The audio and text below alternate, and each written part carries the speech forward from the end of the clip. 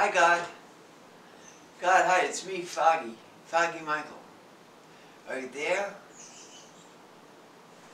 Maybe I better kneel down. Are you there, God? Foggy, I am here. Always here. No other place to go. Please, there's something I want to talk to you about. I need to ask you a few questions and to ask for a favor. What do you want? Yes, I can do anything. You know that. Would you mind if I sit down? Are you there, God? Foggy, I am here. God, why was I born with a small dick?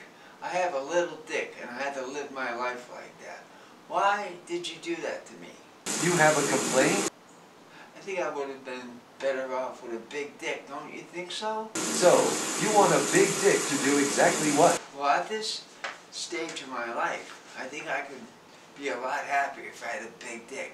It was give you a big brain or a big dick. Your mother chose brain. Oh, she did she? I don't want a big brain. It got me into trouble.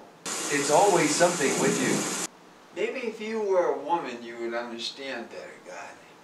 Yes, Foggy, I am female. So you are a woman. So you understand. Won't you understand? You don't want to impregnate the world, do you? I am concerned that you will get into trouble with a big dick. How about an ice cream sundae? Like Johnny Reams. And a libido to go with it. Be happy I am not banishing you to hell. I try to be satisfied. I'm grateful with the sobriety. I enjoyed having a big brain. But I think you could do that and make me a lot happier, God.